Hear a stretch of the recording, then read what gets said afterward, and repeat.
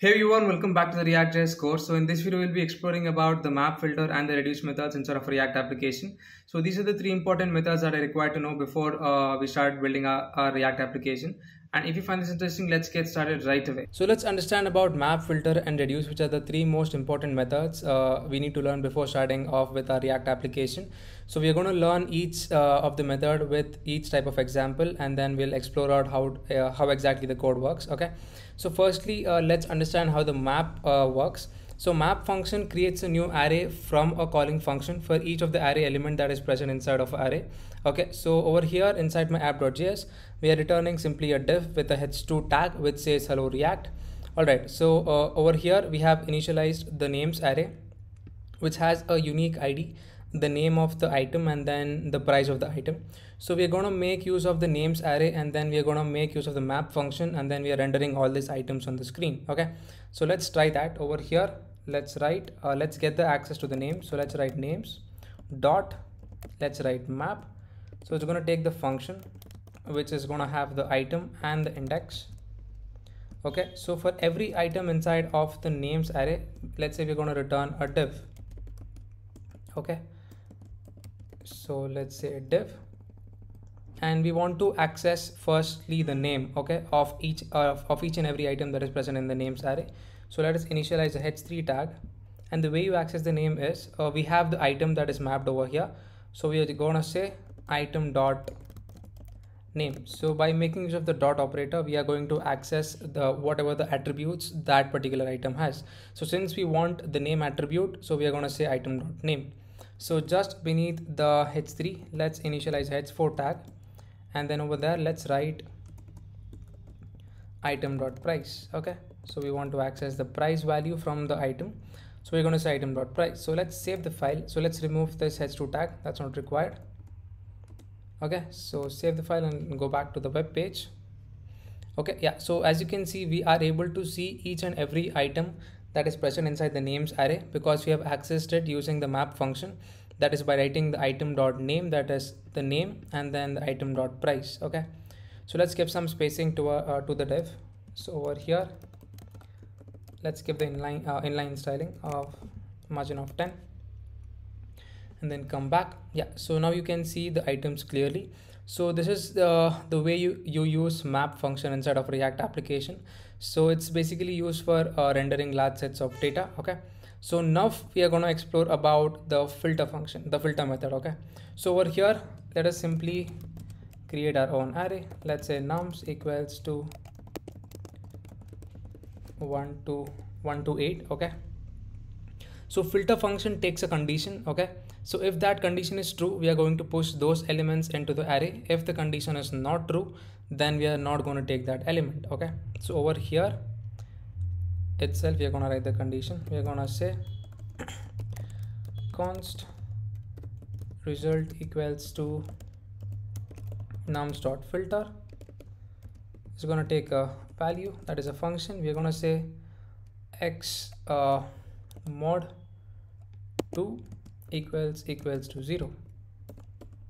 Okay, let's console.log the result. So this is the condition we are applying, that is for each of the element inside our nums array, we want to return the value based on this condition, that is x mod 2 equals to 0. So what happens is x, in the sense it goes to the first value, 1 mod 2 equals to 0, and then it comes to the next value. If it is true, it's going to push into the results array. If it is false, it's not going to take that item. Okay, so let's console.log the result. So we should get, I guess, 2468 if I'm not wrong. So save the file, and let's give a message over here which says result. Okay, so save the file, come back over here, let's open up our console. Yeah, so as you can see, we have the result array 4 times, that is, 4 elements in the array, that is 2 4 6 8. Okay, so as I told, all the items which satisfy the condition are pushed into the result array. If it doesn't satisfy the condition, like 1 3 5 and 7, it's not going to take into the array. So that's about the filter function. It works based on a particular condition. So now we're going to explore about the reduced function. Okay, the reduce method, that's the last one. So let's initialize another array. Let's say const num value equals to 1 to 5. Okay, we are initializing all the elements from 1 to 5 inside of an array. So reduce method pretty much takes the array and then it reduces to a particular value, that is a single value. Okay, so we are going to take this example of finding the sum of an array, and by taking this array we are going to find the single value, that is its sum. It's going to be, I guess, 15. Okay, let's see that. So let's write const result value equals to, we're going to say num values dot reduce. So this is again going to take a function in which we have the accumulator and then the current value. Okay, we are going to say accumulator plus current, and here we need to pass an initial value which is going to be 0 at the start, because the sum at the initial stage is going to be 0, and the current value is 1 2 3 4 and 5. The accumulator is initially set to 0, so that's the way it works. And after each and every iteration we are going to simply add the accumulator plus to the current value. Okay, so current maps to all the values inside our num values array, and as I told, accumulator is equal to the initial value that we passed here, which is 0. So pretty much we should get the sum. So let's console.log the result. So let's say sum value is yeah, so result value. Save the file. You should get 9 12 13 14 15. Yeah, it should be 15. Let's give that a try. So let's clear the console and then refresh it once more.